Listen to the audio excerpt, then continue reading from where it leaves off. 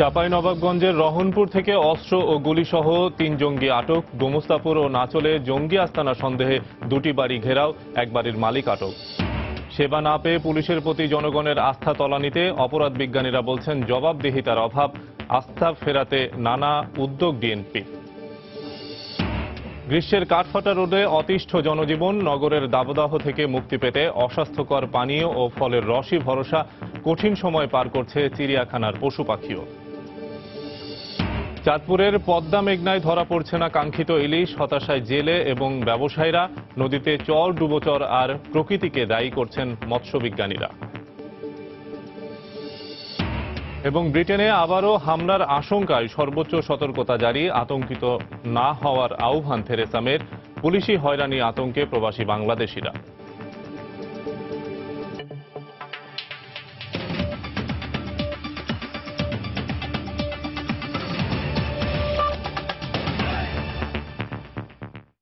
সময় সংবাদের সঙ্গে আছি আমি শফিক মোহাম্মদ। চাঁপাইনবাবগঞ্জের গোমস্তাপুর এবং নাচলে জঙ্গি আস্তানা সন্দেহে 2টি বাড়ি ঘিরে রেখেছে র্যাব। এছাড়া প্রত্যাহার করে নেওয়া হয়েছে চকপুস্তম এবং চানপাড়ার 2টি ঘেরাও। জিজ্ঞাসাবাদের জন্য আটক করা হয়েছে নাচলের এক বাড়ির মালিককে।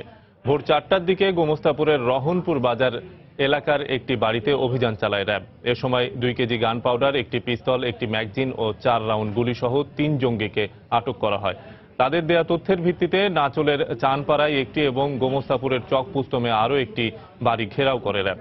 চানপাড়া থেকে বাড়ির মালিককে জিজ্ঞাসাবাদের জন্য আটক করা হয়। এই মুহূর্তে গোমস্তাপুর এবং নাচলে 2টি বাড়ি ঘেরাও করে চলছে অভিযান।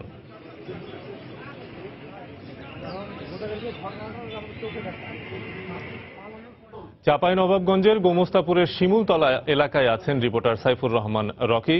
অভিযানের বিস্তারিত জানতে সরাসরি চলে যাচ্ছি তার কাছে। রকি, হয়েছিল জঙ্গি সন্দেহে এবং তাদের কাছ থেকে অভিযানের ভিত্তিতেই মূলত চাঁপাইনবাবগঞ্জের গোমস্তাপুর এবং নাচলের মোট 4টি বাড়ি ঘিরে অভিযান পরিচালনা করছিল র্যাব সদস্যরা এবং এর মধ্যে কিন্তু 2টি বাড়িতে তাদের যে অভিযান সেটি কিন্তু সমাপ্ত হয়েছে এবং সেখান থেকে একজন সন্দেহভাজনকে আটক করা হলেও অন্য বাড়ি থেকে তেমন কিছুই উদ্ধার করতে পারেনি র্যাব সদস্যরা।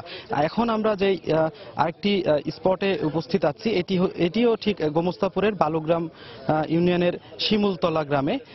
আমরা ঠিক দেখানোর চেষ্টা করছি যে খুবই কাছে আমাদের এই যে বাড়িটি ঘিরে রেখেছে সেটি।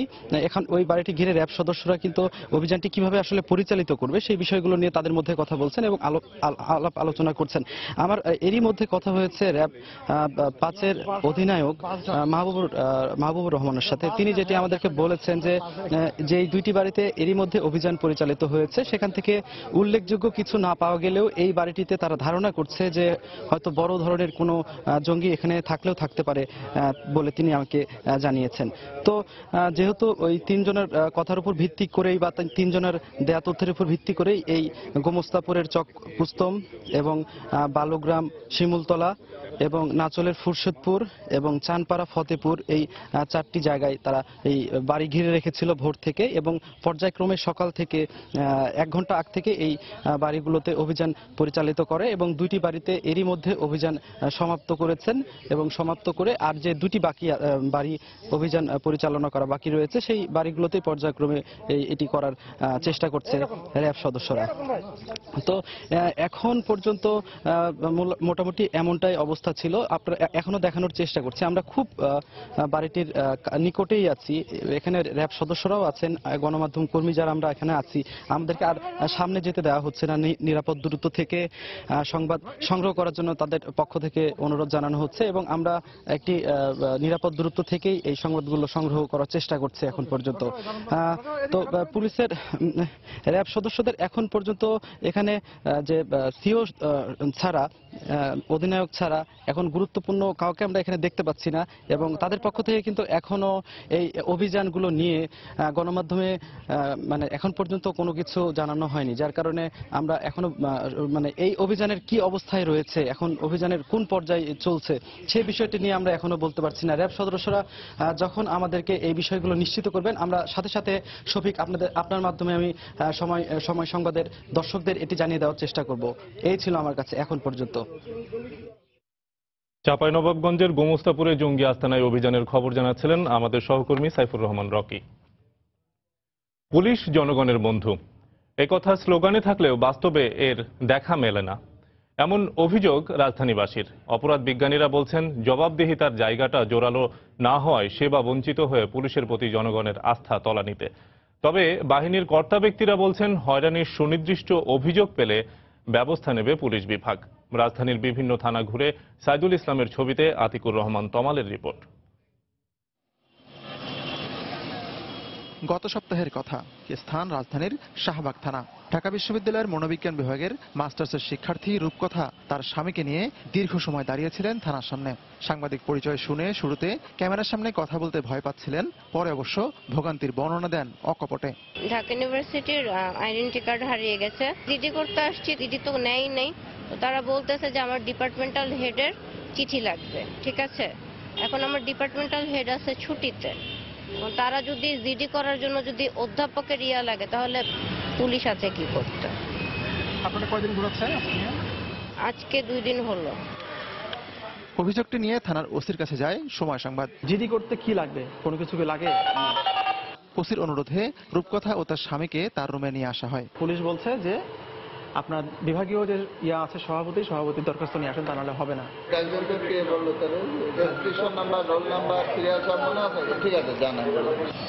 প্রতিদিন এমন কত মানুষ থানায় এসে হয়রানির শিকার হন সেই পরিসংখ্যান হয়তো জানার উপায় নেই। তবে এমন হাজারো অভিযোগ আছে থানার সামনেই, কিন্তু কথা বলতে ভয় ক্যামেরার সামনে।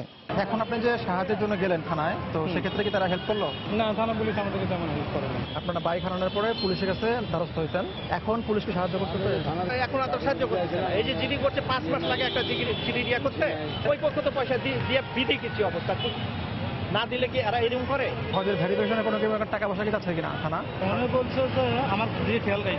কে বলছে? পুলিশ। এই যে এসআই। থানায় আসা মানুষের সমস্যা যেমন ভিন্ন ভিন্ন, তেমনি হয়রানির ধরনও আলাদা। ইন্ডিয়া মানে মারছে, জানিয়েছে আমি আসছিলাম একটা জিডি করার জন্য। ম্যাডাম বলছে যে জিডি রাজেন করবেন, একজনকে দৌড়াইলে আপনিও দৌড়াইতে পারেন। এই জন্য আমি জিডিটা করিনি, চলে যাই। আমাকে দক্ষিণখান থানাতে নিয়ে গেল। আমার বডিতে, আমার শরীরে, আমার পকেটে আমার কোনোখানে মাদকের কোনো কিছু পাইনি। পরের দিন 20,000 টাকা নিচ্ছে, তারপর ছাড়ছে। বিশেষজ্ঞরা বলছেন, পুলিশের রাজনৈতিক প্রভাব ছাড়াও জবাবদিহিতা আর ক্ষেত্র বিশেষে নৈতিকতার অভাবের কারণে এ বাহিনীটি জনবান্ধব হতে পারছে না। বাংলাদেশের জনগণ পুলিশের কাছ থেকে কতটা সেবা পায়, আপনি অনেকগুলো পরিসংখ্যান দেখবেন যে জনগণ বলছে যে পুলিশের কাছ থেকে তারা কোনো সেবা পায় না বললেই চলে।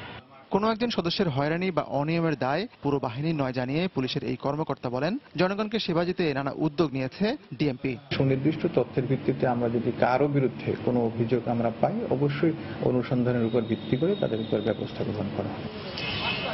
অবশ্য সম্প্রতি 2 ছাত্রীর ধর্ষণের অভিযোগ আমলে নিতে বনানী থানার অবহেলার প্রমাণ পেয়েছে পুলিশেরই তদন্ত দল। তবে বাস্তবতা হলো, সব ক্ষেত্রে সব বিষয় এমন আলোড়ন তোলে না, আর তাই হয়রানির শিকার হলে নীরবে সহ্য করতে হয় ভুক্তভোগীদের। আতিকুর রহমান তমাল, সময় সংবাদ, ঢাকা। সৌদি বাদশার আমন্ত্রণে 4 দিনের রাষ্ট্রীয় সফর শেষে দেশে ফিরেছেন প্রধানমন্ত্রী শেখ হাসিনা। গতকাল মধ্যরাতে জেদ্দা থেকে ঢাকায় ফেরেন তিনি। রাত 1:35 শাহজালাল আন্তর্জাতিক বিমানবন্দরে অবতরণ করে প্রধানমন্ত্রীকে বহনকারী বাংলাদেশ বিমানের বিশেষ ফ্লাইটটি। বিমানবন্দরের ভিআইপি লাউঞ্জ দিয়ে বিমানবন্দর ত্যাগ করেন তিনি। এ সময় সেখানে উপস্থিত ছিলেন মন্ত্রিপরিষদের সদস্য এবং আওয়ামী লীগের সিনিয়র নেতারা। গেল 20 মে সৌদি বাদশাহ সালমান বিন আব্দুল আজিজ আল সৌদের আমন্ত্রণে আরব ইসলামিক আমেরিকান সম্মেলনে যোগদানের জন্য রিয়াদে যান প্রধানমন্ত্রী।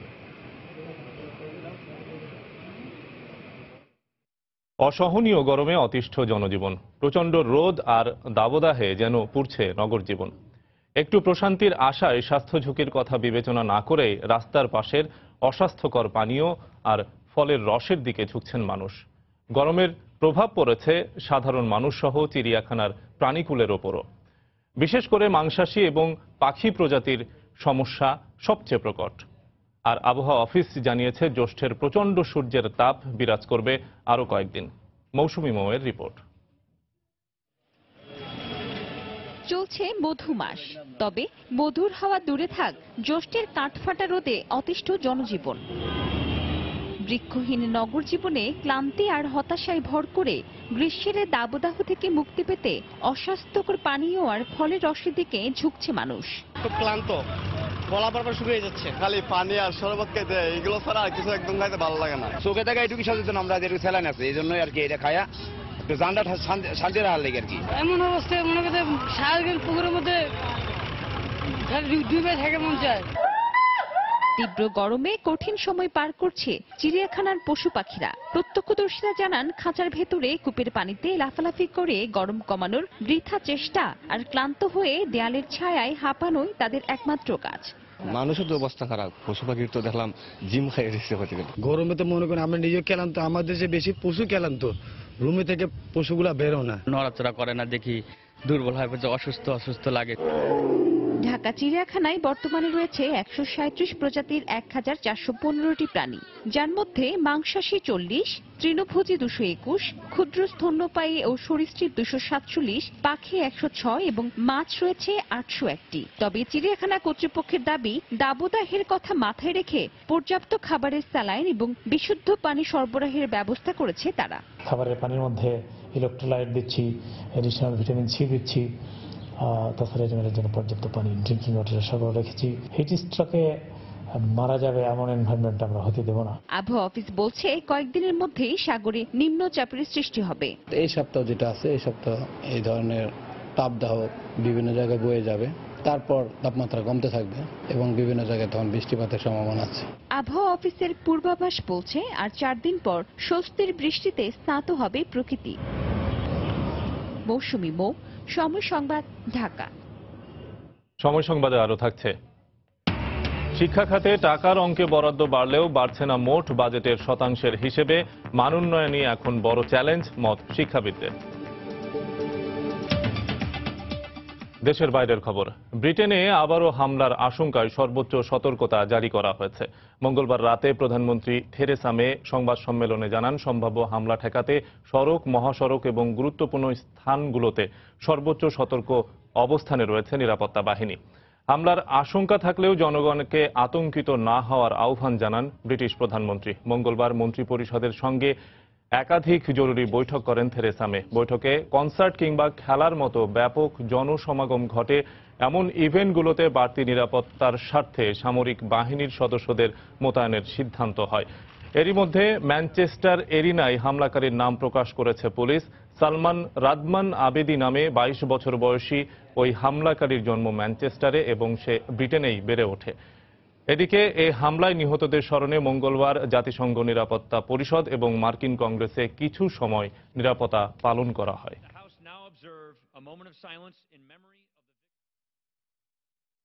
ভয়াবহ বোমা হামলার ঘটনার পর থেকেই স্তব্ধ ব্রিটেনের উত্তর পশ্চিমাঞ্চলের প্রাণচঞ্চল শহর ম্যানচেস্টার। ব্যস্ত এই শহরটি ঘটনার পর থেকেই একেবারে নিষ্প্রাণ হয়ে পড়েছে। এমন নেক্কারজনক ঘটনার তীব্র নিন্দা জানিয়েছেন স্থানীয় বাসিন্দারা। তবে পারস্পরিক সম্প্রীতি এবং ভালোবাসার কাছে সন্ত্রাসবাদ পরাজিত হবে বলে মনে করেন তারা। এদিকে শহরটিতে বসবাস করা বাংলাদেশিদের মধ্যে পুলিশি হয়রানি এবং বিদ্বেষমূলক হামলার আতঙ্ক বিরাজ করছে। ম্যানচেস্টার থেকে আরো জানাচ্ছেন শোয়েব কবির। শান্তিপ্রিয় ম্যানচেস্টারবাসী এখন বাকরুদ্ধ। এই শহরে এমন ভয়াবহ হামলা হতে পারে তা কখনোই ভাবেননি তারা। সোমবার রাতে স্মরণকালের ভয়াবহ এই হামলা হতবাক ম্যানচেস্টারবাসীর মনে তীব্র নিন্দা ও ক্ষোভের সৃষ্টি করেছে। এই হামলা আমাদের বাকরুদ্ধ করে দিয়েছে। এভাবে চলতে থাকলে সন্ত্রাসীদের মতবাদই জয়ী হবে। সন্ত্রাসীরা মানুষের প্রতি তীব্র ঘৃণা থেকে এ হামলা চালিয়েছে। আমাদের এখানে বিভিন্ন জাতি ধর্মের মানুষ বসবাস করে। সন্ত্রাসীরা হামলার মধ্য দিয়ে পারস্পরিক ভালোবাসা ও ধর্মীয় বিশ্বাসে আঘাত করতে চাইছে। ইসলাম কিংবা অন্য কোন ধর্মে কখনোই সন্ত্রাসবাদের স্থান নেই। মানুষের প্রতি মানুষের ভালোবাসা ও শ্রদ্ধাবোধই এই ধরনের কার্যক্রম বন্ধ করতে পারে বলে মত স্থানীয়দের। আমাদের এখানে গির্জাগুলোতে সব ধর্মের মানুষকে ভালোবাসার কথা বলা হয়। এখন এটি আরো বেশি করে প্রচার করা হবে বলে আশা করি।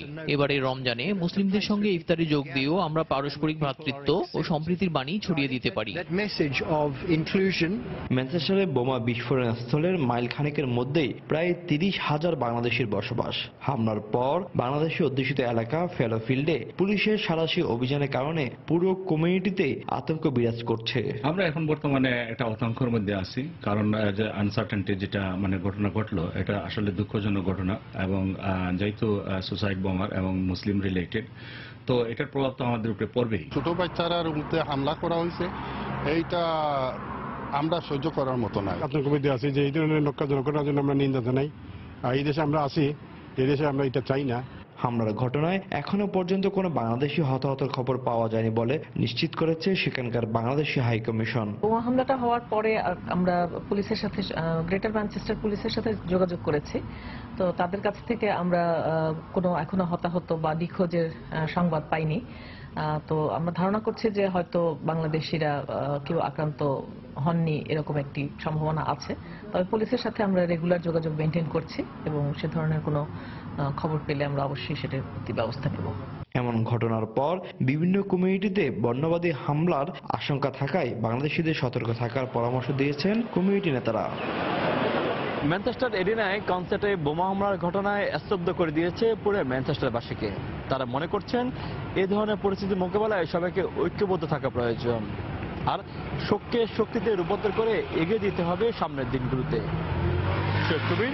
সময় সংবাদ, ম্যানচেস্টার। একদিকে উন্নয়নের অন্যতম হাতিয়ার শিক্ষা, অন্যদিকে একই খাতে অপ্রতুল বরাদ্দ। প্রতি বছর টাকার অঙ্কে বরাদ্দ বাড়লেও মোট বাজেটের শতাংশের হিসেবে বাড়ছে না।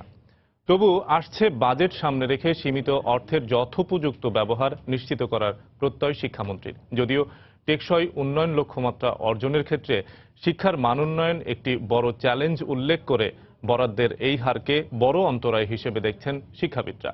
সাদিয়া আফরিনের রিপোর্ট। গেল কয়েক বছরের বাজেটে বলা হচ্ছে মানব সম্পদ উন্নয়নে সবচেয়ে বেশি গুরুত্ব দেওয়ার কথা। সপ্তম পঞ্চবার্ষিকী পরিকল্পনায়ও লিপিবদ্ধ করা হয়েছে বিষয়টি। অথচ এই মানব সম্পদ উন্নয়নের মূল হাতিয়ার শিক্ষা খাতে বাজেট বরাদ্দের চিত্র দেখলেই বোঝা যায় গুরুত্বের দুর্বলতা। একটি দেশে শিক্ষা খাতে মোট জাতীয় আয়ের 6% বা বাজেটের 20% বরাদ্দ আন্তর্জাতিক মানদণ্ডে আদর্শ হিসেবে ধরা হয়। কিন্তু বাংলাদেশে গত 6 বছরে গড় বরাদ্দ ছিল মোট বাজেটের 12%, যা জাতীয় আয়ের 2%-এর সামান্যই বেশি, যা বিশ্বের অনেক অনুন্নত দেশের তুলনায়ও কম। আর শিক্ষা খাতের সাথে জুড়ে দেওয়া অন্যান্য খাতে বরাদ্দের পর উচ্চশিক্ষা কিংবা গবেষণায় এ বরাদ্দ আরো কম। ক্রমবর্ধমান শিক্ষার হারের বৃদ্ধির সাথে বরাদ্দটাও সামঞ্জস্যপূর্ণ থাকা উচিত বলে মনে করেন শিক্ষাবিদরা। বিনিয়োগ একটা বড় জিনিস শিক্ষা ক্ষেত্রে, এটাকে আমাদের বরাদ্দ বলে ধরার কোনো কারণ নাই। রাষ্ট্রীয় বিনিয়োগের চেয়ে এখন পারিবারিক বিনিয়োগ অনেক বেশি শিক্ষায়, এবং যে পরিবার যত বেশি বিনিয়োগ করতে পারে তারাই কিন্তু ফসলটা শিক্ষার বা মানের শিক্ষা পাওয়ার আশা করে। শিক্ষাটাকে অগ্রাধিকার দেয়া হলেও আমাদের কিন্তু শিক্ষার্থী প্রতি বরাদ্দ বাড়ছে না। সেই জায়গায় আমরা দক্ষিণ এশিয়ার মধ্যে কিন্তু এখনো নিম্নতম। বরাবরের মতো অপ্রতুল বরাদ্দের কথা স্বীকার করে শিক্ষামন্ত্রী এবারের বাজেটে চাহিদার প্রতিফলন হবে বলে আশা করেন। তবে বিভিন্ন প্রকল্প সংশ্লিষ্ট অর্থায়নেই বিশ্ববিদ্যালয় পর্যায়ের বেশিরভাগ কর্মকাণ্ড সম্পাদিত হয় বলে জানালেন মঞ্জুরি কমিশন। আমরা যদি বাজেট নির্ভরশীল হয়ে যেতাম তাহলে আমাদের অনেক শিক্ষার ক্ষেত্রে যে প্রসার সেটা হতো না, কিন্তু এর সাথে অনেকগুলো প্রকল্প যোগ হয়। শিক্ষা নেওয়ার সংখ্যা অনেক বাড়ছে, সে কারণে বরাদ্দটা বাড়ে, কিন্তু সে অনুপাতে উচ্চশিক্ষার বাজেট বরাদ্দটা অত বেশি বৃদ্ধি পায় না। আমরা অনেক জায়গায় ল্যাবরেটরি করতে পারতেছি না। বিজ্ঞানের আরো উন্নতি করা, গবেষণা করা, জ্ঞান অনুসন্ধান করা, বিশ্ববিদ্যালয়গুলোতে আরো বেশি করে গবেষণামূলক করা, এগুলো করতে গেলে তো আমাদের অর্থ দরকার, এবং সেই অর্থটা আমরা যদি পাই তাহলে আমরা কাজ ধার দিতে পারবো।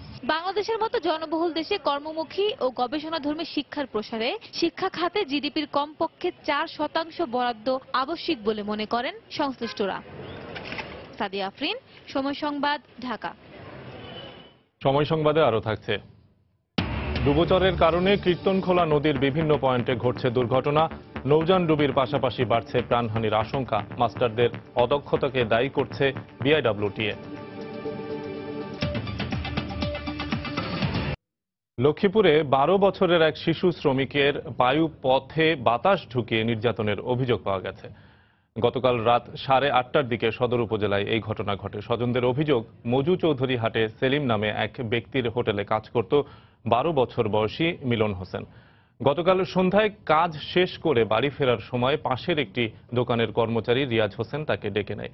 পরে আরেকজনকে সহায়তায় জোরপূর্বক মিলনের বায়ুপথে মোটর সাইকেলে হাওয়া দেওয়ার কম্প্রেসার দিয়ে পেটে বাতাস ঢুকিয়ে দেয়। এ সময় শিশুটি গুরুতর অসুস্থ হয়ে পড়লে স্থানীয়রা তাকে উদ্ধার করে প্রথমে সদর হাসপাতালে ভর্তি করে। পরে উন্নত চিকিৎসার জন্য তাকে ঢাকা মেডিকেল কলেজ হাসপাতালে পাঠানো হয়। এদিকে এই ঘটনায় অভিযুক্ত রিয়াজ হোসেনকে আটক করেছে পুলিশ। তার বিরুদ্ধে ব্যবস্থা নেওয়ার আশ্বাস দিয়েছেন উপজেলা নির্বাহী কর্মকর্তা। বেশ ইনজুর মনে হয়েছে, তার তলপেটে চাপ দিলে সে ব্যথা হচ্ছে।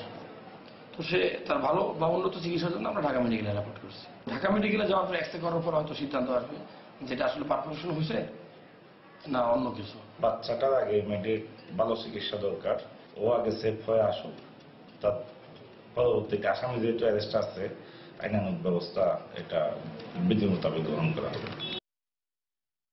উদ্বোধনের দীর্ঘ 11 বছর পর অবশেষে আপন ঠিকানা খুঁজে পেয়েছে ওসমানী মেডিকেল কলেজ হাসপাতালের ইন্টেনসিভ কেয়ার ইউনিট বা আইসিইউ।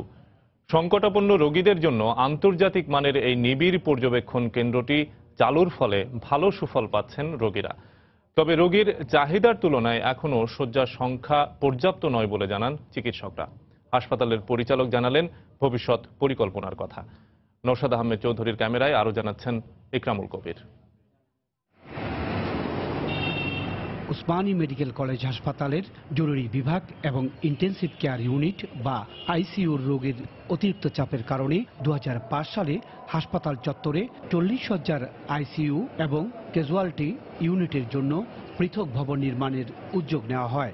2006 সালের 8 অক্টোবর এই ভবনের উদ্বোধন করা হয়, কিন্তু পর্যাপ্ত লোকবল ও যন্ত্রপাতি না থাকায় অকেজো অবস্থায় পড়েছিল প্রায় 11 বছর।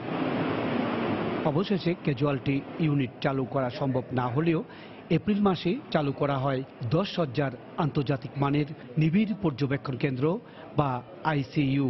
সংকটাপন্ন মুমূর্ষু রোগীরা ইতিমধ্যে এই কেন্দ্র থেকে সুফল পেতে শুরু করেছেন। ডাক্তাররা তো বলছে যে সে আর বাঁচবে না, এরকম অবস্থায় ভর্তি করছি।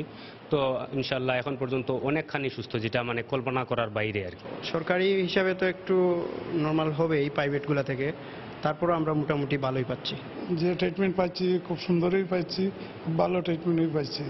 বেসরকারি হাসপাতাল থেকে সরকারি হাসপাতালের আইসিইউর চিকিৎসা সেবার খরচ কম হওয়ায় রোগীদের চাহিদা থাকে সব সময় বলে জানান এই চিকিৎসক। প্রতিদিনই আমাদের এখানে অনেক কল আসে, কিন্তু আমরা সেই অনুপাতে আমাদের চাহিদা মেটাতে পারি না। আমরা যদি আরো বেড বাড়াইতে পারি তাহলে সিলেট সহকারে সমগ্র অঞ্চলটা খুব উপকৃত হবে।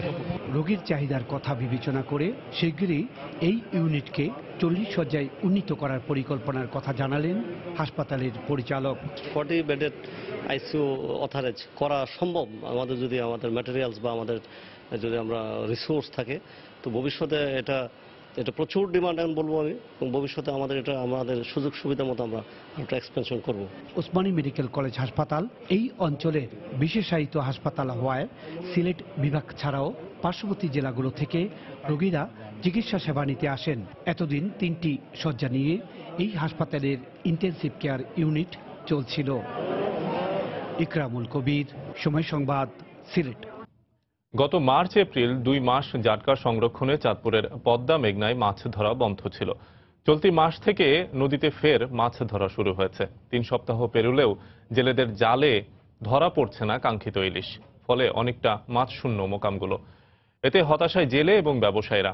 ইলিশের আকালের জন্য নদীতে চর, ডুবোচর আর প্রকৃতিকে দায়ী করছেন মৎস্যবিজ্ঞানীরা। নাইমুল ইসলাম নীরবের ছবি এবং ফারুক আহমেদের তথ্য নিয়ে ডেস্ক রিপোর্ট। চাঁদপুরের উত্তরে ষাটনল, দক্ষিণে চর ভৈরবী। মৌসুমের তীব্র তাপদাহ উপেক্ষা করে নদীতে জাল ফেলছেন জেলেরা, কিন্তু বিশাল এই পদ্মা মেঘনার কোথাও জেলেদের জালে ধরা পড়ছে না ইলিশ।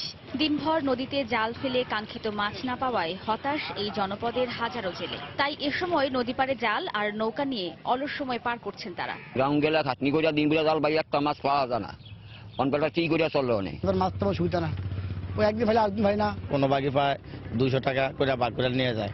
যদি একটু বেশি পাইতে পারলে হয়তো আধ বাকিরা কিছু লাভবান হতো। তেল তো লেগে যায় 5000 টাকা খরচ একটা নৌকার ভিতরে, মনে করো মাছ পাই 2000 টাকার, 1500 টাকা 1200 টাকা এই দিকে অঙ্ক সংসার চালানি। তবে কোথাও সামান্য কিছু ইলিশ পেলেও মাছের আড়তগুলো অনেকটাই শূন্য। তাই শুধু জেলে নয়, মোকামে মাছ সরবরাহ না থাকায় হতাশ ব্যবসায়ীরাও। ইলিশ মাছ তুলনামূলক যা পাওয়ার কথা আমরা সেই তুলনামূলক ইলিশ মাছ পাই না, এবং এই জন্য জেলেরা খুব অসহায় অবস্থায় আছে, আমরা আরো দ্বারা খুব অসহায় অবস্থায় আছি। পোয়া মাছ হোক, চিংড়ি মাছ হোক, কোনো ধরনের মাছ নেই নদীতে। অভিযানের পরপর আমরা আড়তদাররা এবং যারা পাইকার পত্র আছে ব্যবসা করে ভালো অবস্থানে যাইতে পারবো, কিন্তু এখন মাছের কোনো কন্ডিশনই নেই। ইলিশের এমন আকালের জন্য নদীতে চর, ডুবোচর আর বৃষ্টিপাতকে দায়ী করলেন দেশের শীর্ষ মৎস্যবিজ্ঞানী। চাঁদপুর মেঘনা অঞ্চলে চর, ডুবোচর সহ বৃষ্টিপাত কম হয়, এই সময়ে কম পাওয়া যাচ্ছে। তবে পানি প্রবাহ বৃদ্ধি পেলে বৃষ্টিপাতের পর যথেষ্ট ইলিশ আসবে। চাঁদপুরের সরকারি ও বেসরকারি তালিকায় জেলের সংখ্যা প্রায় 50,000,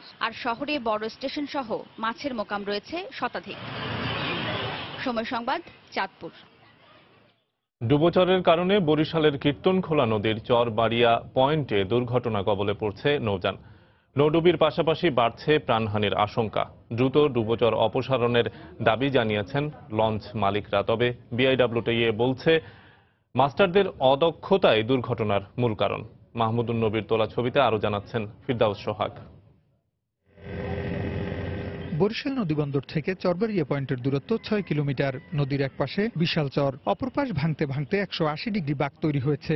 এখানে নদী প্রশস্ত প্রায় 400 মিটার। যাত্রী ও পণ্যবাহী বড় নৌযান চলাচলের পথ আছে 250 মিটার। এই অবস্থায় বিপরীতমুখী দুটি বড় নৌযান একসাথে এলাকা অতিক্রম করতে গেলেই অনেক সময় স্রোতে নিয়ন্ত্রণ হারাতে হয়, আর তখনই ঘটছে দুর্ঘটনা। এমনটাই দাবি লঞ্চ মাস্টারদের। চরবাড়িয়া নামক স্থানে বারবার নৌ দুর্ঘটনার মূল কারণ হলো একটি ডুবোচর। ওই ডুবোচরের কারণে যখন দুইটি জাহাজ বিপরীতমুখী টার্নিং করতে হয় তখন 180 ডিগ্রি করে তাকে টার্নিং করতে হয়, এবং যখনই সামনাসামনি আসি যায় তখন দুর্ঘটনা ঘটিয়ে থাকে। এই অবস্থায় আরো দুর্ঘটনার আশঙ্কা করছেন লঞ্চ মালিকরা। তাই ডুবোচর অপসারণের দাবি তাদের। লঞ্চ মালিক হিসেবে আমি দাবি করছি দ্রুত এই জায়গার পলিটা কেটে, ডুবোচরটা কেটে লঞ্চ চ্যানেলটা বড় করার জন্য সরকারের প্রতি আহ্বান জানাচ্ছি। তবে বিআইডব্লিউটিএ বলছে যথাযথ ব্যবস্থা নেওয়া হয়েছে। মাস্টারদের অদক্ষতাই দুর্ঘটনার মূল কারণ। পর্যাপ্ত বয়া, বিকন, অন্যান্য মার্কা স্থাপন করছি যাতে কোনো নৌ দুর্ঘটনা না হয়। তো ওখানে নৌ দুর্ঘটনা হওয়ার একমাত্র কারণ হলো অদক্ষ মাস্টার ড্রাইভার দ্বারা জাহাজ পরিচালনা করা। গত 22 এপ্রিল এই পয়েন্টে গ্রিন লাইন 2 এর সাথে মুখোমুখি সংঘর্ষে একটি কার্গো লঞ্চ ডুবে যায়। গত বছরের 4 জুলাই সুরভি 7 এর সাথে স্টিমার পিএস মাহসুদের সংঘর্ষে 5 জন যাত্রী নিহত হন। 2014 সালে সুন্দরবন 7 এর সাথে একটি কার্গোর সংঘর্ষে মাস্টার নিহত হন। ফিরদাউস সোহাগ, সময় সংবাদ, বরিশাল। সিরাজগঞ্জের হাটিকুমরুল গোলচত্বর সহ ঢাকা পাবনা মহাসড়কের বিভিন্ন স্থানে বড় বড় গর্ত আর খানাখন্দক সৃষ্টি হয়েছে। এতে বেহাল অবস্থা রাস্তার। প্রায় প্রতিদিনই যানবাহন বিকল হচ্ছে, পাশাপাশি বাড়ছে দুর্ঘটনার আশঙ্কা। সড়ক ও জনপথ বিভাগ বলছে জরুরি ভিত্তিতে কাজ শুরু হয়েছে, দ্রুত সমস্যার সমাধান হবে। রিঙ্কু কুণ্ডুর রিপোর্ট, ছবি তুলেছেন অমৃত সেন। খানাখন্দক আর গর্তের ওপর দিয়ে ঝুঁকি নিয়ে চলাচল করছে যানবাহন। বঙ্গবন্ধু সেতুর পশ্চিম সংযোগ সড়কের হাটিকুমরুল গোলচত্বর সহ ঢাকা পাবনা মহাসড়কের প্রায় 12 কিলোমিটার এলাকার বেশ কয়েকটি স্থানে রাস্তার পাকা অংশ উঠে বড় বড় গর্তের সৃষ্টি হয়েছে। এ অবস্থার মধ্যে ঝুঁকি নিয়ে চলাচল করায় প্রায়ই বিকল হয়ে যাচ্ছে যানবাহন। এতে অতিরিক্ত সময় যেমন ব্যয় হচ্ছে, তেমনি বাড়ছে দুর্ঘটনার আশঙ্কা। রাস্তাটা প্রচন্ড একদম ভাঙ্গা আর খাত হয়ে গেছে। আমরা এই গাড়িটা চালানো অবস্থায় ওনার 6 মাসের ভিতরে ব্যারিং মনে হয় 4বার ব্যারিং ভাঙছে ওই রাস্তায়। ভাঙ্গা রাস্তায় গাড়ি চালালে পারে স্টিয়ারিং ধরে পারি না, ঝাঁকির জন্য আউটলাইন হয়ে যায় গাড়ি। স্থানীয়রা জানায় প্রতি বছর রাস্তা মেরামতের কাজ হলেও খুব বেশি দিন টিকছে না। ঠিকাদারি প্রতিষ্ঠানে গাফিলতি ও নিম্নমানের কাজের জন্য এ অবস্থার সৃষ্টি হয় বলে তাদের অভিযোগ। গ্যাপের কারণে খোয়াটা হয়তো হেরে যায়, আগের দিন বৃষ্টি হলে পরের দিনে উঠে যায়। চাক্কা টাকা ভেঙে, অ্যাক্সেল ভেঙে অনেকে 8-9টার মতো প্রত্যেক দিনই পড়ে থাকে। তবে কাজের গুণগত মান শতভাগ সঠিক করা হচ্ছে বলে দাবি ঠিকাদারি প্রতিষ্ঠানের।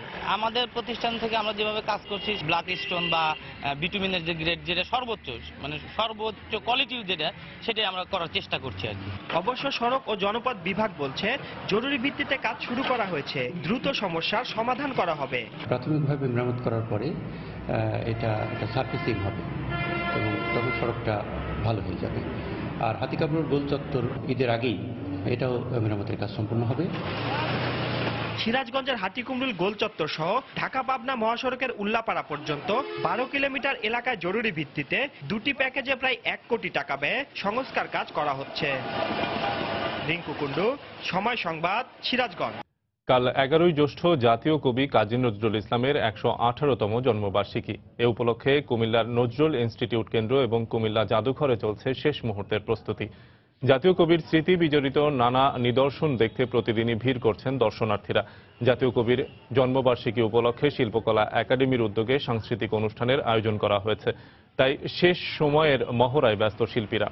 এছাড়া জেলা প্রশাসনের পক্ষ থেকে চলছে 3 দিনব্যাপী বর্ণাঢ্য আয়োজন। 1921 সাল থেকে 1924 সাল পর্যন্ত কবি নজরুল কুমিল্লায় এসেছেন 5 বার। এখানে বসেই তিনি অসংখ্য গান ও কবিতা রচনা করেছেন।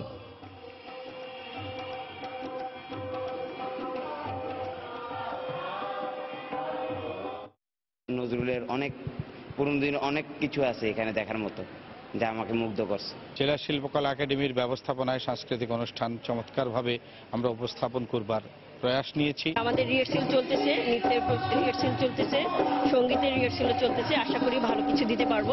নজরুল ইনস্টিটিউশন, যেটা ঢাকাস্থ নজরুল ইনস্টিটিউটের সহায়তায় পরিচালিত হয়, অর্থ বাজেট যা কিছু জনবল সব তাদের। এখানে আমাদের এই ইনস্টিটিউটের পরিচালনার জন্য একটি ব্যবস্থাপনা কমিটি রয়েছে, যেটা সভাপতি পদাধিকার বলে জেলা প্রশাসক কুমিল্লাকে রাখা হয়েছে। তার আলোকে আসলে এই কাজগুলো হবে।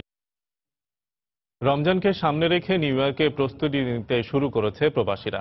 বাঙালি গ্রোসারিগুলোতে দোকানিরা একদিকে যেমন ইফতার এবং সেহরির প্রয়োজনীয় সামগ্রী মজুত করছেন, অন্যদিকে ক্রেতারাও পরবর্তী ভিড় এড়াতে আগেভাগেই কেনাকাটায় ব্যস্ত হয়ে পড়েছেন।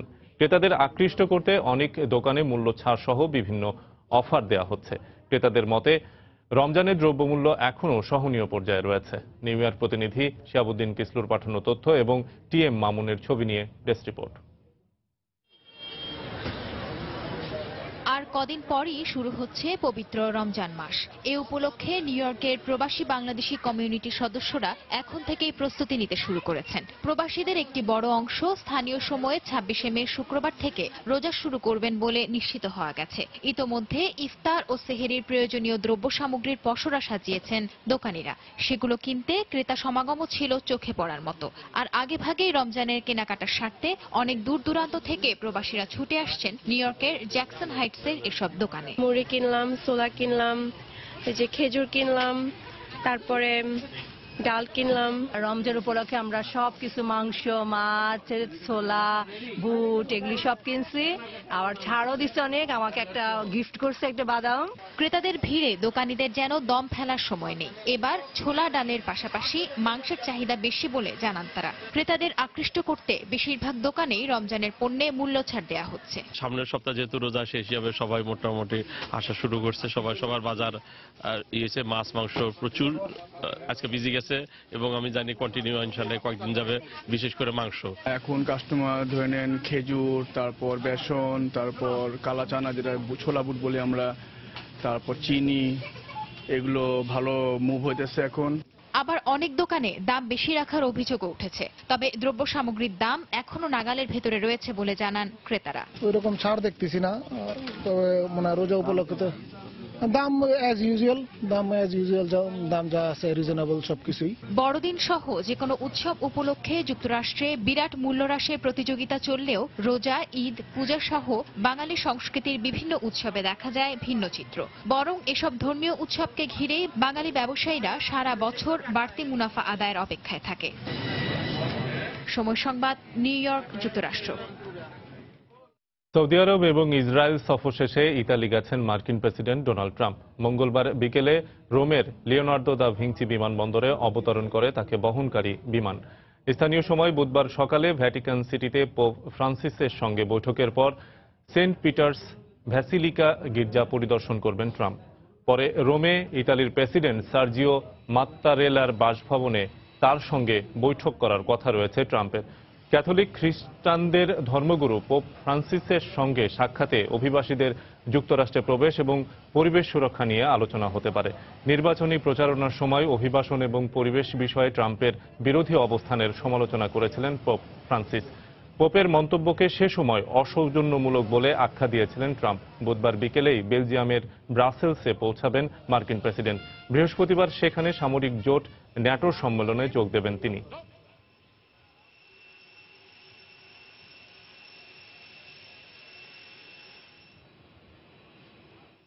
কাশ্মীরের নিয়ন্ত্রণ রেখা বরাবর পাকিস্তানের সামরিক ফাঁড়িগুলোতে বোমা হামলার দাবি তুলে সম্প্রতি একটি ভিডিও প্রকাশ করেছে ভারত। দেশটির সেনাবাহিনীর দাবি, জঙ্গি অনুপ্রবেশ রুখতেই এই হামলা চালানো হয়েছে। ভিডিও ফুটেজে দেখা যায় প্রবল শব্দে বিস্ফোরণের পর অন্ধকার ধোঁয়ায় ছেয়ে যায় চারপাশ। ভারত এই হামলায় বাংকার বিধ্বংসী অস্ত্র, রকেট লঞ্চার এবং ট্যাঙ্ক বিধ্বংসী ক্ষেপণাস্ত্র ব্যবহার করে। পাকিস্তান যদি সন্ত্রাসীদের কোনো প্রকার অনুপ্রবেশে সহায়তা করে তবে তার বিরুদ্ধে এভাবেই কঠোর অবস্থান নেওয়া হবে। এই হামলার মাধ্যমে পাকিস্তানকে কড়া হুঁশিয়ারি দিল ভারত। তবে ফাঁড়িগুলো ধ্বংস হবার বিষয়টি প্রত্যাখ্যান করেছে পাকিস্তান। আফগানিস্তানের কান্দাহারে সেনা ঘাঁটিতে ভয়াবহ হামলায় 10 জন সেনা সদস্য নিহত হয়েছেন, আহত হয়েছেন আরও 9 জন। দেশটির প্রতিরক্ষা মন্ত্রণালয় এইসব তথ্য জানিয়েছে।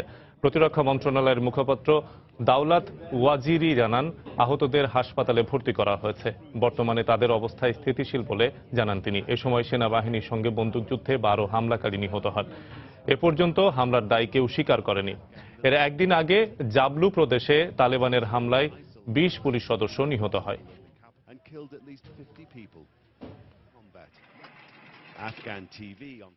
ত্রিদেশীয় সিরিজের শেষ ম্যাচে নিউজিল্যান্ডের বিপক্ষে মাঠে নামবে বাংলাদেশ ক্রিকেট দল। চ্যাম্পিয়ন্স ট্রফির আগে এই ম্যাচের সুখস্মৃতি নিয়ে আয়ারল্যান্ড মিশন শেষ করতে চান টাইগার অধিনায়ক মাশরাফি বিন মুর্তজা। এজন্য বোলারদের আরও বেশি দায়িত্বশীল হওয়ার পরামর্শ ম্যাচের। আয়ারল্যান্ডের ক্ল্যানটর্ফে দু দলের ম্যাচটি শুরু হবে বাংলাদেশ সময় বিকেল 4:45। 10 দিনের ক্যাম্প হয়েছে ইংল্যান্ডে। এরপর গেল 18 দিন হলো বাংলাদেশ ক্রিকেট দল আয়ারল্যান্ডে। লম্বা এই সফরের মূল উদ্দেশ্য হলো বিপরীত কন্ডিশনের সাথে মানিয়ে নেওয়ার পাশাপাশি মর্যাদার চ্যাম্পিয়ন্স ট্রফির আগে সর্বোচ্চ পর্যায়ের প্রস্তুতি নেওয়া। তারই অংশ হিসেবে আয়ারল্যান্ডের ত্রিদেশীয় সিরিজে অংশ নিয়েছে টাইগাররা। যদিও আয়ারল্যান্ডের বিপক্ষে 1 ম্যাচ পরিত্যক্ত আর নিউজিল্যান্ডের বিপক্ষে 1টি ম্যাচ হারায় চ্যাম্পিয়ন হবার স্বপ্ন ভেস্তে গেছে বাংলাদেশের। ত্রিদেশীয় সিরিজ হাতছাড়া হলেও মনের কোণে একটা জেদ পুষে রেখেছেন তামিম সাকিবরা। তা হলো দেশের মাটিতে নিউজিল্যান্ডকে 2-2বার হোয়াইট ওয়াশ করা হলেও গেল 16 ম্যাচে দেশের বাইরে একবারও কিউইদের হারাতে পারেনি বাংলাদেশ। এবার চ্যাম্পিয়ন্স ট্রফির আগে ত্রিদেশীয় সিরিজের শেষের গল্পে সংকল্পটা তাই এবার এমন মাশরাফির। নিউজিল্যান্ডের সাথে প্রথম যে ম্যাচটা খেলেছি তো ভেরি ক্লোজ ছিলাম, হয়তোবা কিছু কিছু জায়গায় ভুল না করলে ডেফিনেটলি ব্যাটিংয়ে কিছুটা বা বোলিংয়ে আমার জায়গাটা বা সবাই মিলে যদি আরেকটু ইমপ্রুভ করতে পারতাম হয়তোবা আমরা একটা ম্যাচ জিততে পারতাম। স্টিল একটা ম্যাচ আছে, ইনশাল্লাহ ভালো নোটে শেষ করলে, যেটা বললাম আগে, ভালোভাবে শেষ করতে পারলে খুব ভালো হবে। ফর্মের তুঙ্গে আছেন সৌম্য সরকার। তামিমের সাথে দারুণ রসায়ন জমিয়ে প্রায় ম্যাচেই ওপেনিংয়ে উড়ন্ত সূচনা এনে দিচ্ছেন বাংলাদেশকে। সাব্বির আস্থার প্রতিদান এখনো না দিতে পারলেও মুশফিক, রিয়াদ, সৈকতদের ব্যাটিং প্রতিপক্ষের বিপক্ষে ত্রাস ছড়াতে যথেষ্ট। কিন্তু সিমিং কন্ডিশনে পেস বোলিং বিভাগ প্রত্যাশার প্রাপ্তি মিলাতে পারছে না। এক মুস্তাফিজ জ্বলে উঠলেও বাকিরা এখনো মেঘে ঢাকা জ্যোৎস্না। তাই রুবেলের জায়গায় একাদশে সুযোগ পেতে পারেন স্পিড স্টার তাসকিন আহমেদ কিংবা শফিউল ইসলাম। আমার কাছে মনে হয় যে বোলিং ইউনিট হিসাবে আগের ম্যাচে যেভাবে বোলিং করেছি এরকম বোলিং করলে ব্যাটসম্যানদের জন্য কাজটা অবভিয়াসলি অনেক সহজ হয়ে যাবে। তো আমাদের অবশ্যই সেরকম ইচ্ছা থাকবে, বাট তারপরও অন ফিল্ডে আমরা কেমন করছি সেটার পরে অনেক কিছু নির্ভর করবে। অন্যদিকে বেশ নির্ভর নিউজিল্যান্ড। প্রথম সারির একাধিক ক্রিকেটার ছাড়াই ত্রিদেশীয় সিরিজ নিশ্চিত করেছে আগেই। আইপিএল খেলে আসা কোরি অ্যান্ডারসন, অ্যাডাম মিলনে, ম্যাট হেনরির মতো ম্যাচ উইনাররা মুখিয়ে আছেন এ ম্যাচে মাঠে নামতে। তাই কিউইরা প্রথম ম্যাচের তুলনায় এ ম্যাচে বাংলাদেশকে কঠিন চ্যালেঞ্জ ছুড়ে দিবে নিশ্চয়ই। হুমায়ুন কবির রোজ, সময় সংবাদ। দেশের বাইরের ক্রিকেট। আইসিসির চ্যাম্পিয়ন্স ট্রফিকে সামনে রেখে প্রস্তুতি হিসেবে 3 ম্যাচের ওয়ানডে সিরিজ খেলতে আজ মাঠে নামবে ইংল্যান্ড ও দক্ষিণ আফ্রিকা। ম্যাচটি শুরু হবে বাংলাদেশ সময় সন্ধ্যা 7টায়। ঘরের মাটিতে ক্রিকেটের দ্বিতীয় সর্বোচ্চ বৈশ্বিক আসর সামনে রেখে নিজেদের প্রস্তুত করার লড়াইয়ে দক্ষিণ আফ্রিকার বিপক্ষে 3টি ওয়ানডে খেলবে ইংলিশরা। আয়ারল্যান্ডের বিপক্ষে কদিন আগেই 2টি ওয়ানডে ম্যাচ খেলে জয়লাভ করেছে মর্গান বাহিনী। তবে সাদা বলের অনুশীলনটা আরেকটু পাকাপোক্ত করতেই এই সিরিজে অংশ নেয়া। র্যাঙ্কিংয়ে 5 নম্বরে থাকায় ঘরের মাঠে এই আসরে নিজেদের ফেভারিট ভাবতে পারছেন না ইংলিশরা। তবে বেন স্টোকস, বাটলার এবং ওকস আইপিএল থেকে ফিরে দলে যোগ দেয় কিছুটা স্বস্তিতে ইংলিশ শিবির। অন্যদিকে র্যাঙ্কিংয়ের শীর্ষে থাকা ডিভিলিয়ার্স বাহিনী এবার শিরোপা খরা ঘোচাতে সুযোগ পাবে নিজেদের আরেকটু ঝালিয়ে নেয়ার। আন্তর্জাতিক ক্রিকেট মঞ্চ ছাড়ছেন 2 বছর হলো প্রায়, কিন্তু খেলেছিলেন ঘরোয়া ক্রিকেট। এবার ঘরোয়া ক্রিকেটের প্রথম শ্রেণী থেকেও আনুষ্ঠানিক বিদায় নিতে যাচ্ছেন লঙ্কান গ্রেট কুমার সাঙ্গাকারা। বর্তমানে ইংলিশ কাউন্টি দল সারের হয়ে দুর্দান্ত ফর্মে আছেন। কমাস পরেই 40 বছরে পা দিতে যাওয়া কুমার সাঙ্গাকারা। ইংল্যান্ডের গণমাধ্যমে তিনি জানিয়েছেন এই মৌসুমের পরেই প্রথম শ্রেণীর ক্রিকেট থেকে বিদায় দেবেন তিনি। তবে চুক্তি মোতাবেক সারের হয়ে 2018 পর্যন্ত টি-20 খেলবেন বলে জানান সাঙ্গা। প্রথম শ্রেণীর ক্রিকেটে ঈর্ষণীয় ব্যাটিং করেছেন সাঙ্গাকারা। 254 ম্যাচে 20,000-এর অধিক রানের পাশাপাশি 60টি সেঞ্চুরি এবং 50 হাঁকিয়েছেন 85টি।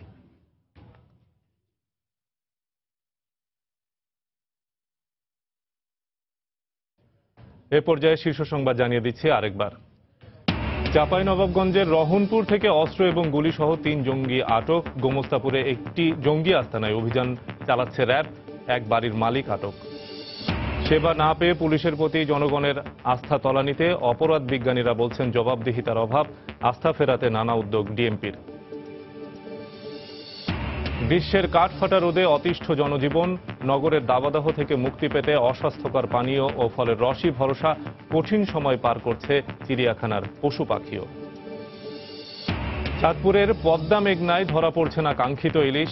হতাশায় জেলে এবং ব্যবসায়ীরা। নদীতে চর, ডুবোচর আর প্রকৃতিকে দায়ী করছেন মৎস্যবিজ্ঞানীরা। এবং ব্রিটেনে আবারও হামলার আশঙ্কায় সর্বোচ্চ সতর্কতা জারি। আতঙ্কিত না হওয়ার আহ্বান থেরেসা মের। পুলিশি হয়রানি আতঙ্কে প্রবাসী বাংলাদেশিরা।